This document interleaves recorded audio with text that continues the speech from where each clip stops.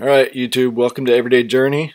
Right now I'm trying to make the base and the top for my windmill here. As you can see, I've made a little attachment here. Found some screws that would fit into the base of the router, and it took me a piece of, well, a small thin strip of wood, and ran it below there and went and screwed it to the base, and then went through and drilled a hole at the other end for the diameter, or actually the radius of this circle that I need, and drilled through that and left the drill bit in there because it was the most precise hole, and then basically used that for my template, or just something to hold the router at a good radius.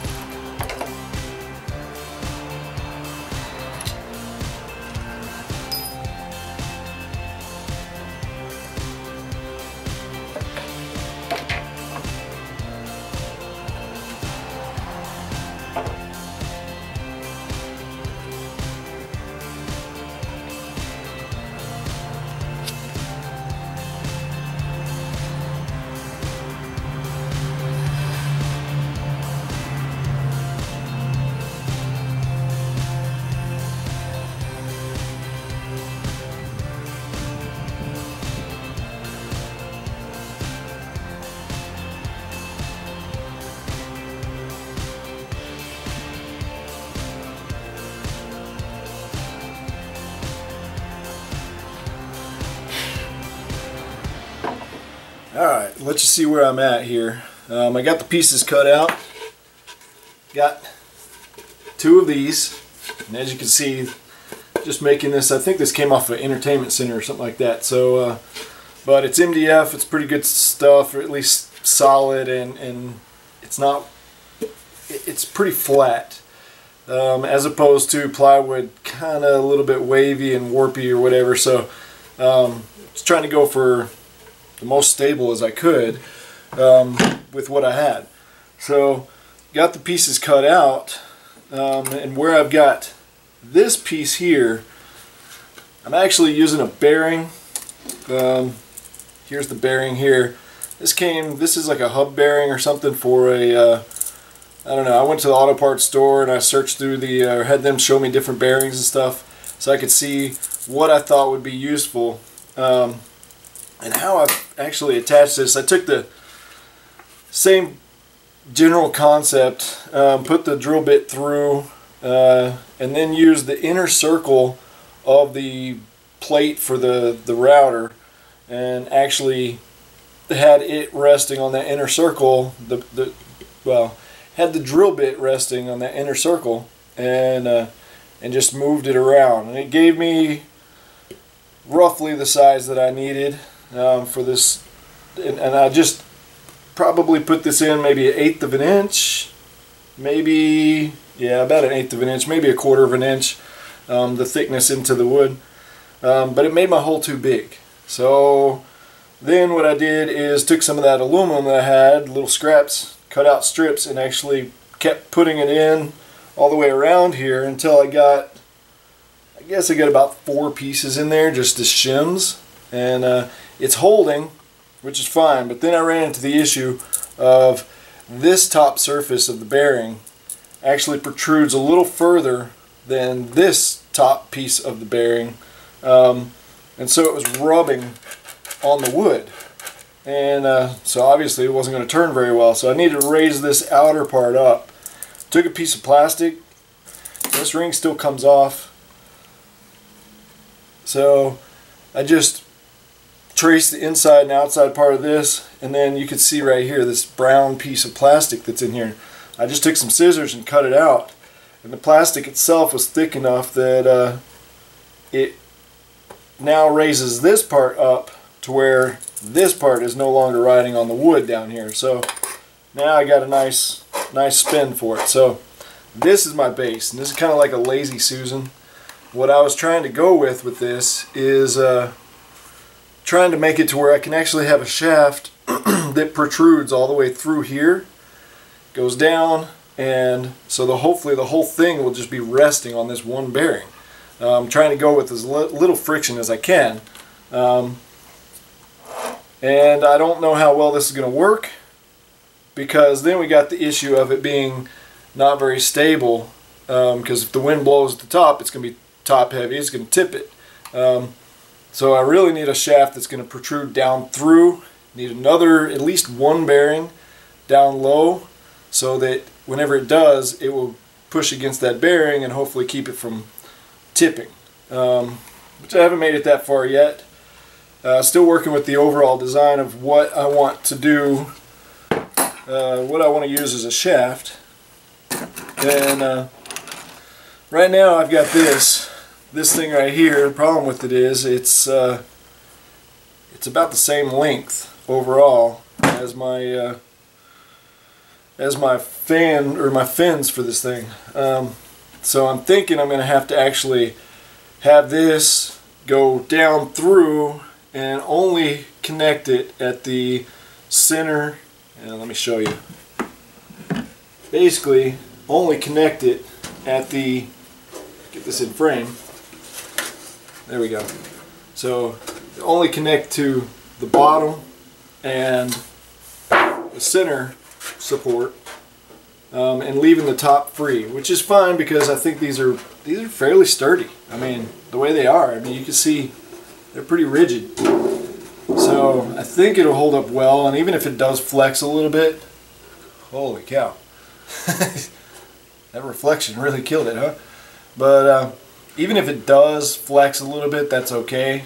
Again, this is just test. I'm just trying to get something that works. Now here's the thing, I've already tested it. Put this thing up here on the, put all these up here on this, and put the top plate on top, so everything was just held in place by gravity itself. Took a fan, blow it on it, and sure enough, it was turning it. So I know the general idea of it works. Bad thing is that these circles, I found out these are not wide enough to really allow air to flow into the blades. So, and I kind of expected that. That's one of the things I was shooting for. That these would be small enough that I'd still, well, small enough to use inside it, but large enough that I could make several different attachments, or attachment points, or adjustment points to be able to find out where the happiest medium is for when I have the correct diameter of the entire contraption without adding too much weight, without adding too much, well, basically the weight is the biggest thing, because you don't want this thing to weigh any more than it has to. I could have made these even bigger, but again, we're just adding to the weight, so that's not really helping anything. So what I'm planning on doing is actually taking these, and I don't have a piece of wood here, but we'll use this, and just basically, I'm going with 60 degrees, a triangle with 3 sides of 60 degrees, and basically having this to where every third of this entire portion here is where I'm going to have something, an arm basically sticking off and attaching to one of my blades. So then I have to deal with which is the proper diameter to give me the best overall flow and rotation and everything else for this. But then after that, I got to deal with the proper setting angle for the blades themselves, because if it's sitting like this, it's obviously not going to work properly, and if it's sitting all the way out like this properly, you know, it's not going to get enough airflow or work properly. So it really, you know, it's going to be fine-tuning it, fine adjustments to see what I get as the proper angles and everything for this thing to work optimally. So that's where I'm at now. We'll see if I can't film some putting this together and making the arms and everything else. Alright, so I've got all these slats right here. These I came, well, cutting apart probably an old baby bed. Which, yeah, you think, yeah, I shouldn't have done that, but the thing is I couldn't sell it and couldn't give it away because there was some kind of recall on it. So I just took the salvageable, usable pieces, and I thought they might be useful for something. So now I have it. So I roughly cut these just to cut them apart, and right now I'm actually going to cut it, get me some nice clean edges on it, clean ends anyway. So just put it in the miter, and we'll go ahead and saw 90.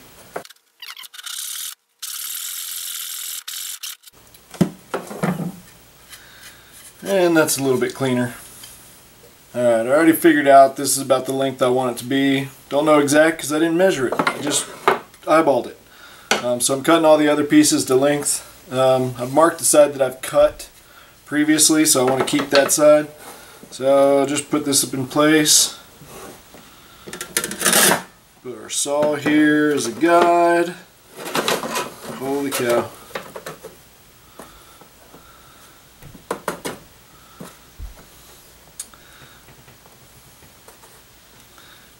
Get everything pressed up where I need it to be. Go ahead and clamp it down and cut away.